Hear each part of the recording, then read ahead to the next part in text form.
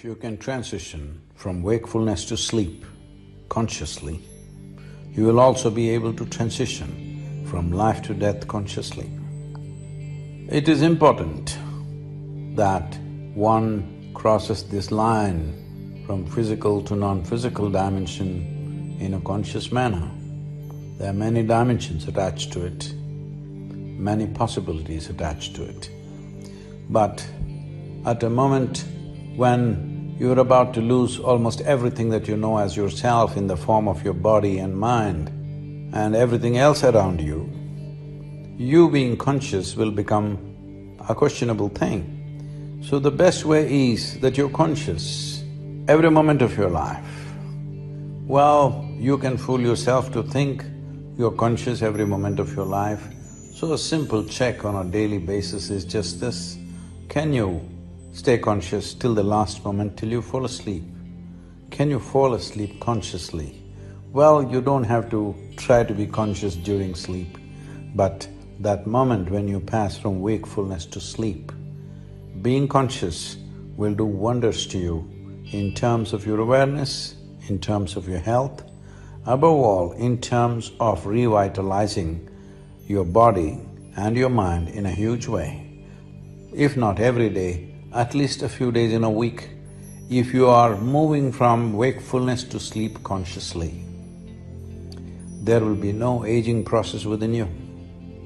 That is, your cellular age will stay the same for a long period of time. It will not age with the chronological age of who you are.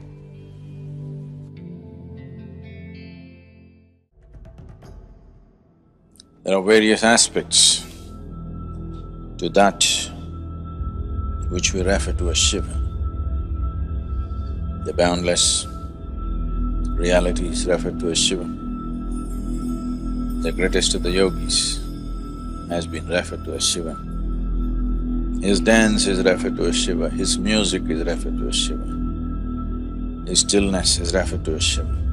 But of all this, he being a yogi is of the greatest importance in terms of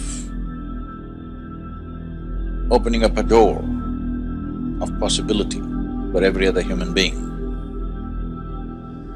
Somebody may be many things, but for the world,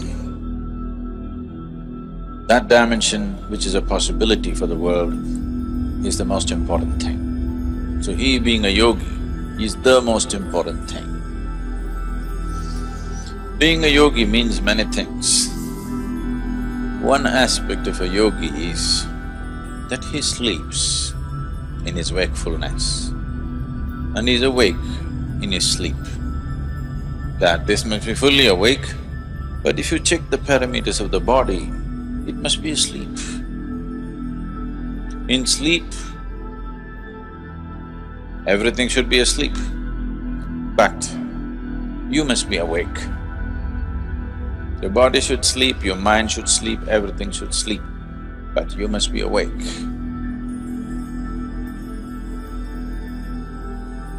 When you fast asleep, you are in perfect tune with the existence, one with the existence, isn't it?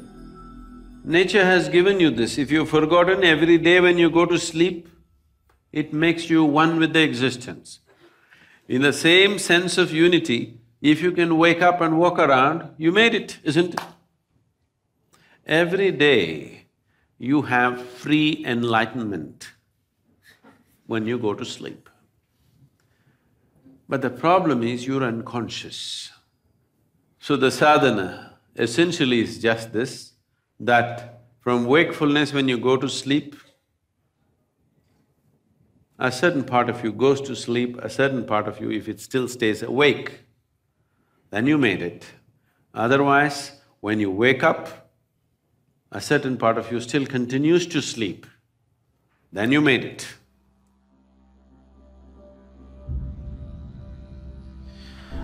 If you're awake and fast asleep at the same time, you're asleep and awake at the same time, this is called Turiya. If you are in a state of Turiya, we say you're a Mrityunjay. That means you're deathless. Because If you can be awake in your sleep, you will also be awake when you have to shed the body. So there is no question of death for such a person. Because life and death are happening at the same time. It is only the ignorant who think, right now I'm alive and one day I will die. No, both are happening at the same time. They are not two different things actually. Only for the sake of understanding, we have to divide them. Otherwise, it's just life and life. One dimension of life and another dimension of life. So this transition from one dimension of life to another becomes an easy doorway. Every day you have this doorway available to you, that is, between wakefulness and sleep is as good as life and death. If you know how to exploit this doorway, if you stay alert till that last moment, do you ever know when you actually slept off? You think you're there, but after some time, you don't know when you slept. If you can take yourself to that moment, it's as good as being conscious at the moment of death. You master your mortality if you just manage to stay awake when you slip into sleep. See, this is an opportunity for you. The best preparation for death is make an attempt to try to fall asleep consciously. Instead of drifting away, if you shift from wakefulness to sleep consciously, death will become a play. So, the moment of sleep is a tremendous opportunity. If you sleep in a certain way, tomorrow morning when you wake up, you can be significantly one notch up. Every day you have this opportunity to practice death. If you can manage that moment, like, you can do this consciously, right? Just like that, from wakefulness to sleep. If you can do it that way, that's it, you're Mrutyunjay, because there's no death for you.